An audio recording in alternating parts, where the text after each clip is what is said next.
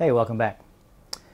I was sitting at my desk the other day thinking up innovative ideas for the coming decade, like MacArthur mediocrity grants, or relocating AIG offices to Guantanamo, or maybe AIDS awareness seminars for the Pope. I don't use condoms, so why should Africa?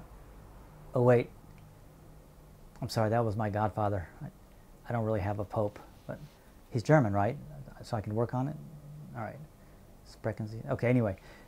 So my mind started wandering, and I thought back that morning to the sound the newspaper didn't make when we woke up, when it was tossed into our yard. What used to wake us up with the thud of a small futon falling off the back of a truck now whistles through the air like an empty Slurpee cup, landing noiselessly. The Washington Post, our local paper, one of the most influential newspapers in the nation, barely makes an impression on my grass, lying there like a discarded half-smoked somebody backed over in a parking lot.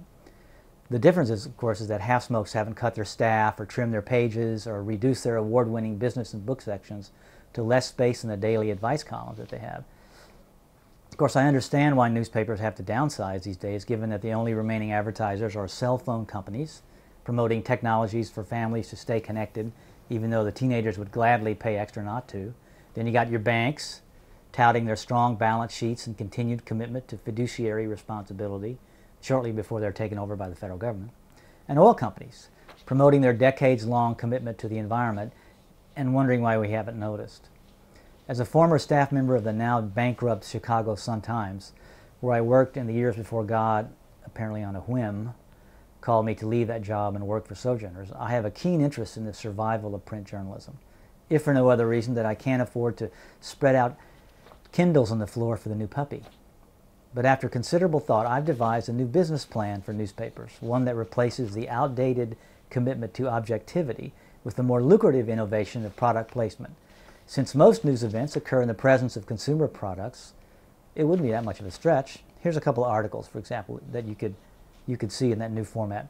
A 3-alarm fire that gutted a warehouse in Midtown could have been avoided, according to city fire officials, if the owner had simply installed First Alert's SA-340 smoke detector, now with dual ionization. There's just no excuse, admonished an official who requested not to be identified, a pleasant delusion considering he was wearing a becoming Marc Jacobs twill trench coat from Nordstrom's. After all, these devices are on sale at area Home Depot stores for only $12.19. An investigation by this newspaper confirmed the sale continues to the weekend. See, that's just one example. Here's another one. An area man was slightly injured yesterday when he lost control of his 2009 Honda SRV, now available with sunroof and heated outside mirrors, and careened into a telephone pole. Police at the scene reported that the driver had been distracted by texting on his new BlackBerry Storm 9530, the top of the line of the BlackBerry series, starting at $129.99, which he had just purchased at the downtown Verizon store, open from 10 to 8 Monday through Saturdays. The driver's minor facial lacerations were treated with Band-Aid bandages, and his car was taken by Jack's Stop and Tow to an unnamed local repair shop. By the way, if the repair shop wishes to be named in subsequent news reports, please contact our advertising department. And it's not just the economic downturn that is hurting newspapers. Electronic media have created a 24-hour news cycle such that newspapers might as well change their names to stuff you already heard on NPR. Not to mention the growing generational divide. Most young people get their important news, such as how the recession is affecting the Jonas Brothers, through their cell phones. These days, they only use newspapers to roll up and swat their parents away from the landlines. I recently encountered this changing media environment when a young person asked if I Twittered.